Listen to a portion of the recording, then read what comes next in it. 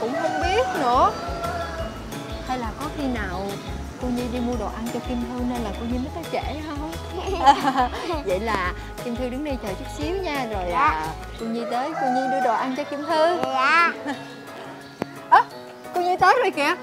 Cô Nhi, đồ ăn của con đâu? Ủa đồ ăn hả? Đồ ăn gì ta? Cô Nhi không biết. Chắc là cô Nhi mua không có đúng không? Không có món Kim Thư thích đúng không? Cô Nhi mua không có. Tại cô Nhi cũng không biết Kim Thư thích ăn cái gì. Nhưng mà cô Nhi biết chắc chắn là Kim Thư rất là thích chơi trò chơi. Và cô Nhi đã tìm được một nơi rất là đáng yêu. Đó chính là nhà thiếu nhi. Một hồi nữa sẽ cho Kim Thư lại nha. Dễ với mẹ kia. Rồi còn bây giờ chúng ta sẽ đi thôi. Đi thôi. Yeah. Hành trình đang đến với booth siêu remote tại nhà thiếu nhi với rất nhiều hoạt động thú vị và hấp dẫn. Các bạn có thể tìm thấy được những nhân vật quen thuộc trong Nick and You. Và bộ phim Quá Phụ Nhí đang phát sóng trên kênh TodayTV. Và còn rất nhiều những trò chơi thú vị mà chắc chắn khi đến tham gia các bạn sẽ nhận được những phần quà hấp dẫn từ phía chương trình. Còn bây giờ thì chúng ta sẽ cùng trải nghiệm booth nào. Yeah. Đi con.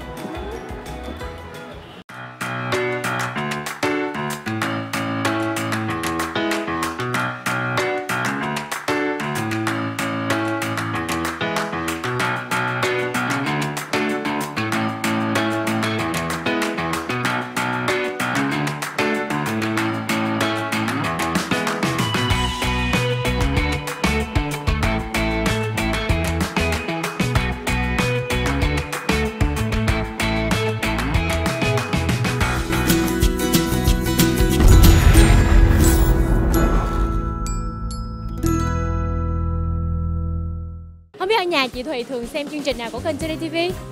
Chị cũng là một khán giả của chương trình TodayTV. Chị bộ phim mà chị coi chị thích nhất đó là bộ phim Cô Dâu 8 tuổi.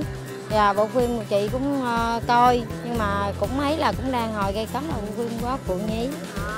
Phim Quá Phụ Nhí cũng là một kênh đang phát trên kênh TodayTV vào lúc 20 giờ hàng ngày. Và đây là một món quà mà chương trình Hành trình vui vẻ dành tặng cho chị. Là một cặp vé để chúng ta xem đại nhạc hội Vũ hội ngoài trời tại sân vận động thành phố Cần Thơ vào ngày 21 tháng 4. Chúc chị sẽ luôn vui vẻ cùng với gia đình mình đến xem đại nhạc hội và luôn ủng hộ kênh TodayTV nha. Dạ, chị cảm ơn. Chào bạn, bạn có thường xem chương trình Nét Đàn Dâu không? Mình rất thích chương trình đó. Mình cũng vậy. Sau đây mình xin tặng bạn với lại cô một cặp vé. Cầm đi, mình cảm ơn bạn.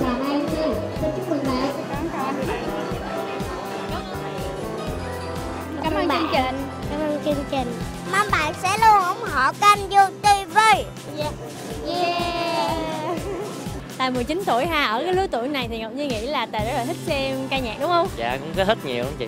Vậy thì ngoài ca nhạc ra thì Tài thích xem cái gì nữa? Dạ cũng thích phim điện ảnh.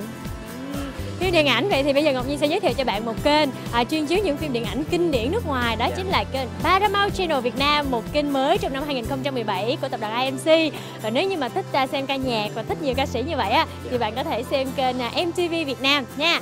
Và bây giờ mời bạn hãy trải nghiệm những trò chơi tại booth siêu remote.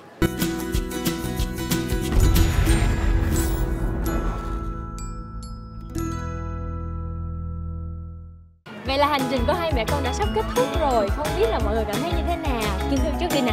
Dạ con rất vui và con rất hạnh phúc khi được giao lưu với rất nhiều nhà.